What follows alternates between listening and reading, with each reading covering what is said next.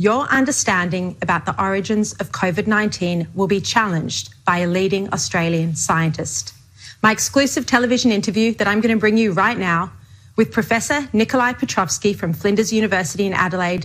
It's part of a Sky News special investigation, which is going to air next Sunday, a week today, at 7:30 p.m. Now, we're examining not just whether the virus inadvertently leaked from a laboratory in Wuhan, but whether it was created in a laboratory. Yes, created. This is a possibility. The revelations start tonight, right now. Flinders University in Adelaide and La Trobe University in Victoria have done a preliminary study, waiting peer review, titled In Silico Comparison of Spike Protein ACE2 Binding Affinities Across Species, Significance for the Possible Origin of SARS-CoV-2 Virus. That's the name of the study. Now, the way the coronavirus enters human cells is by binding to a protein of lung cells called ACE2. This Australian study has found that COVID-19 binds more tightly to human ACE2 than to any of the other animals they tested. Professor Nikolai Petrovsky, who you are about to hear from, has been working on a vaccine for the coronavirus after developing vaccines for Ebola, influenza, and animal SARS. He's from the College of Medicine and Public Health at Flinders University. Here's my interview with him from earlier this week.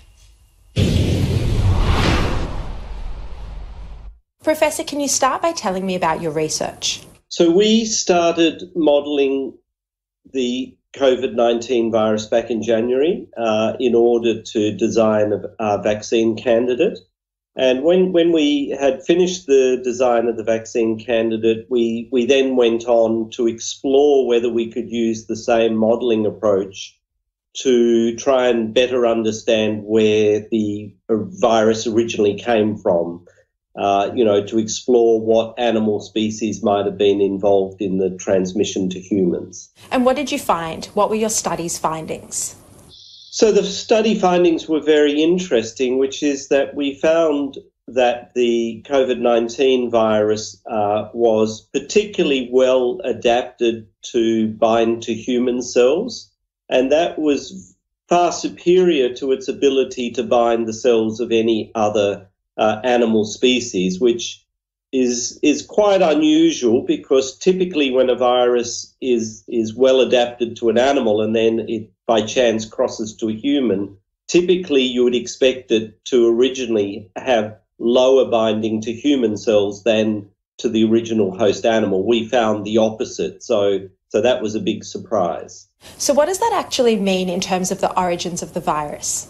So what it means is that we really don't know where this virus has come from. I mean, that's the truth. The two possibilities, which I think are both still open, are firstly that it was a chance transmission of a virus from an as yet unidentified animal to humans.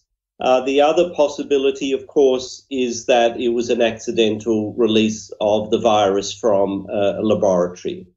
Why do the majority of scientists think that it is more likely to have been a naturally occurring virus rather than the second option of an accidental leak from a laboratory? So scientists, try to not be political. So we just try to base our findings on facts rather than taking particular political positions.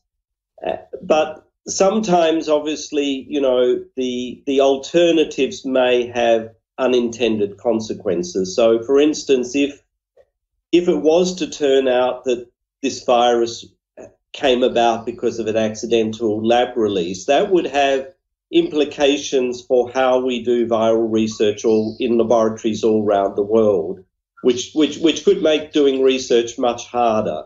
And so I think the inclination of virus researchers would be to presume that it came from an animal until proven otherwise, because that will have less ramifications for how we're able to do research in the future.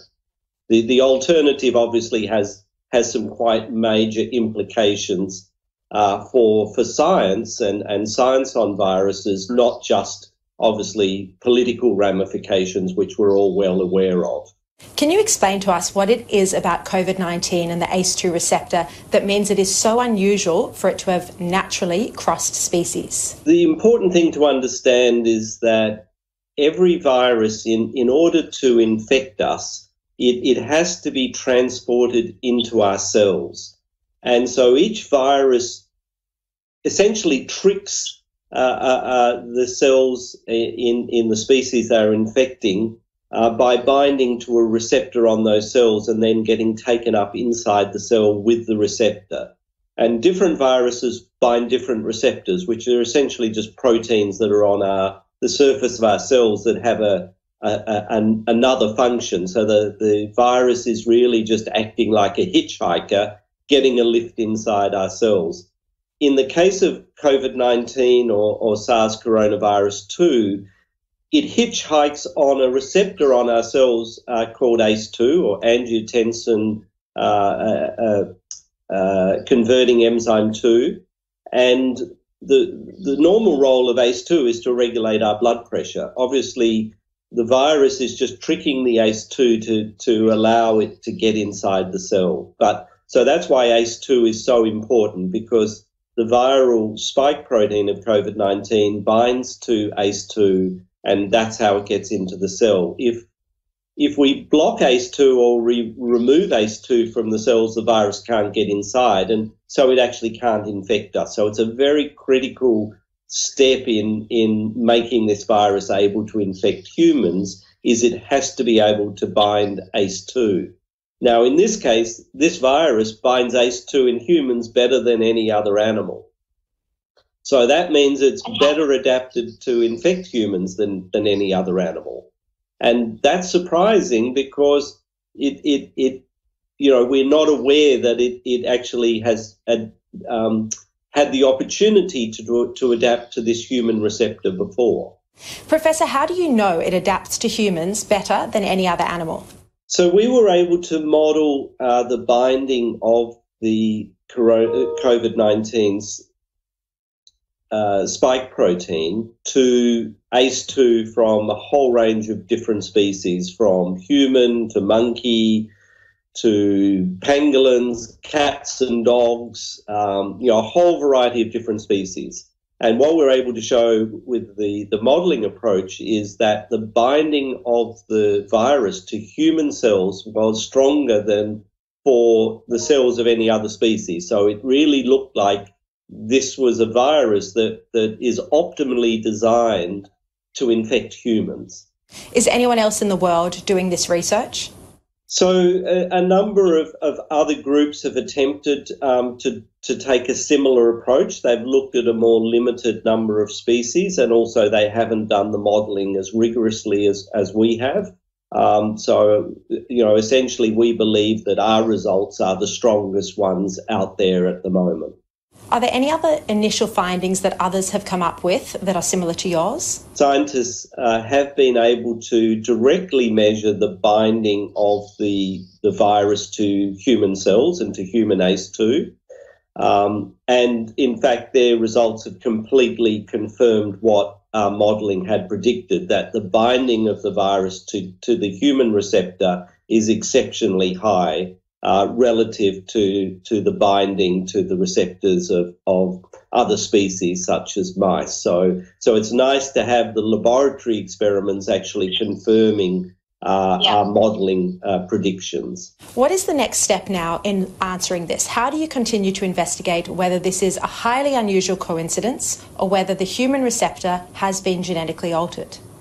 So if we could find the virus, that in animals that was the predecessor to COVID-19, that would make it very clear.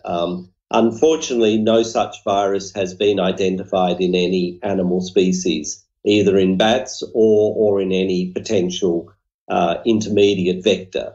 So the absence of that evidence means that's why it's an unknown question of where this virus came from.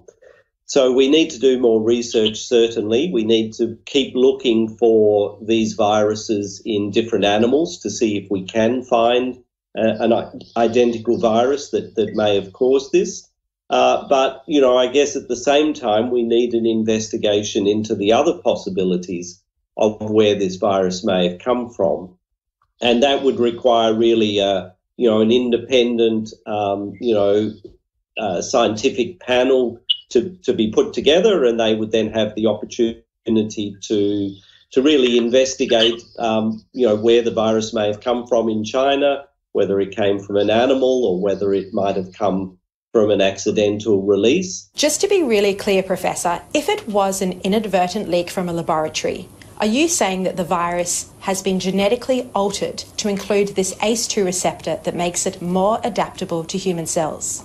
When we see a new virus, often they, viruses, when they meet, and we know this from pandemic influenza viruses, they swap genetic information. So, for instance, if you have a single animal, such as a pig, that's infected by 2 influenza viruses at the same time, that can generate a new third influenza virus by the genes being swapped between the 2 viruses. The same can happen for coronaviruses. So when we look at COVID-19, we find genetic elements that are very similar to bat coronaviruses, but, there are some genetic elements that come from other coronaviruses. So one of the possibilities is that an animal host was infected by 2 coronaviruses at the same time, and COVID-19 is the progeny of that interaction between the 2 viruses. The same process can happen in a Petri dish. So if you have cells in culture, and you have human cells in that culture which the viruses are infecting, then if there are 2 viruses in that dish, they can swap genetic information, and you can accidentally or deliberately create a whole third new virus out of that system.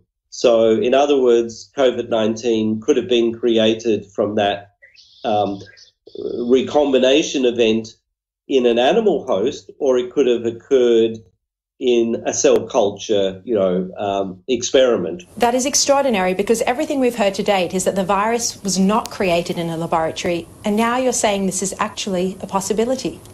Certainly we can't exclude the possibility that, this came from a laboratory experiment rather than from an animal. They both open possibilities. I'm not saying, necessarily anything is probable. But if you're talking possibilities, then I have not seen any data that definitively excluded that, the former possibility. So I think both possibilities remain open until we can find better evidence that indicates it was one or the other. Why is it important for us to know the origins of this virus? I think that as scientists and the world, as a community, we desperately need to know where this virus came from. And the reason for that is not political, it's actually pragmatic. If this is a wild virus that came from an animal and we don't know where it came from in the animal kingdom, then, in a few years' time, we may be facing a very similar pandemic. So it's absolutely critical that we work out how did this virus come to humans in the first place. And so, as I say, it's not for a political agenda, it's actually for a health agenda that we have to get to the bottom of the facts. Just for transparency, do you have any political affiliations? No, as I say, I don't. I'm sort of have no particular political persuasion.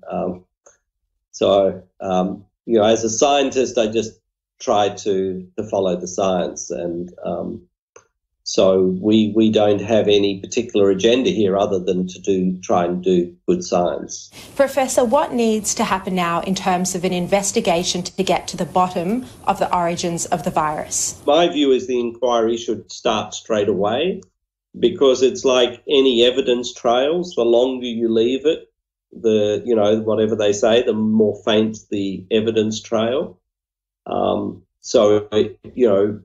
For that reason, it really needs to happen. It should have already happened. I think the idea of putting it off till the pandemic is over, it would be a mistake, because, as I say, it's better to go in when it's hot and it's easier to track down, what might have happened.